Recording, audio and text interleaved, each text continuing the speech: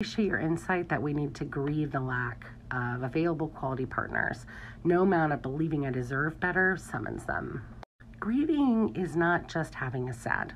It's a far more complex process. I see a lot of women in those first two stages of Kubler-Ross's stages of grief, which is an imperfect model, but I think it can be useful. The first two stages are denying. This isn't happening. I'm in denial of the fact that something is no longer here for me. That person is gone. The lack of available healthy partners is not here. We don't want that to be true, so we go into denial about that.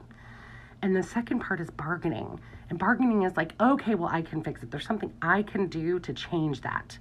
And I see a lot of women in the bargaining stage. The bargaining stage, I think, looks like, well, why is that? Let's figure it out. Let's fix the men. Let's solve this problem somehow. And we cannot solve this problem because men have to choose to solve this problem.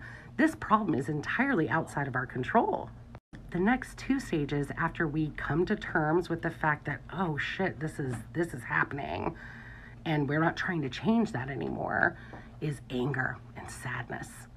We might feel a lot of uncomfortable feelings about how this is our reality right now. But then that last stage is acceptance. What does life look like?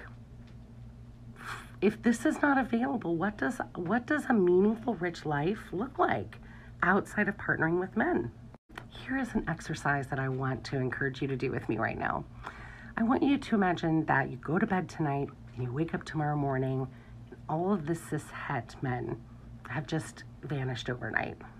And after a sigh of collective relief that we can all breathe, because now we feel safe in a way that we've never felt safe before, I want you to consider, what would you orient your life around if partnership is off the table? What would matter to you? What would you want to invest your time and energy into? What would you want to give birth to?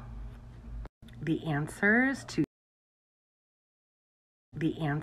to those questions are so much more important and have way more value than trying to solve the problem with men.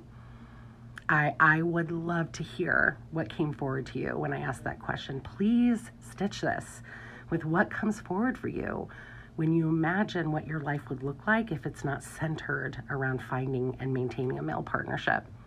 Put it in the comments. I really want to hear. Remember that grieving takes time, and it is a process, and so you might still find that you are kind of like in the la, this can't be true phase.